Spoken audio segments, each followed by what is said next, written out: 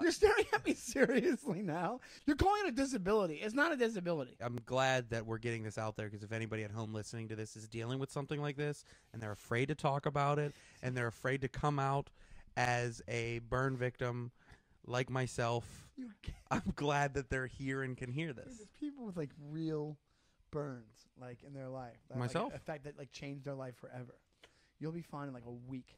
I won't be able to have back sex. What's it called? What's it called when I'm on my back? Female missionary? Female.